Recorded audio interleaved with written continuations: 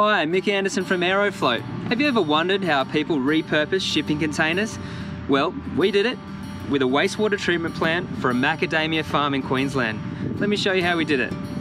The benefit of a container is that we could manufacture and build the plant in our Sydney factory, minimising the time on site, as well as staffing and travel requirements. An important thing to remember when building a container is that the space runs out very quickly.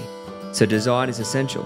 3D modelling is at the heart of what we do, and making the best use of a small space is something we have a lot of experience with.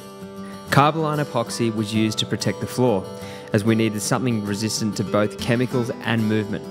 Our system needed to remain ambient in hot Queensland temperatures, so we weatherproofed the container with Bondor panelling and an air conditioner.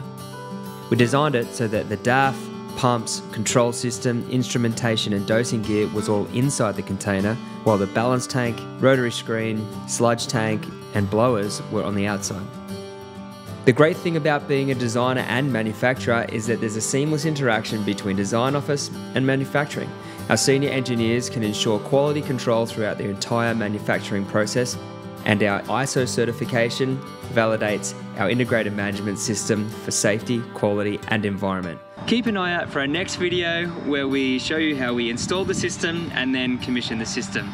For all your wastewater needs, please get in touch. Thanks for watching.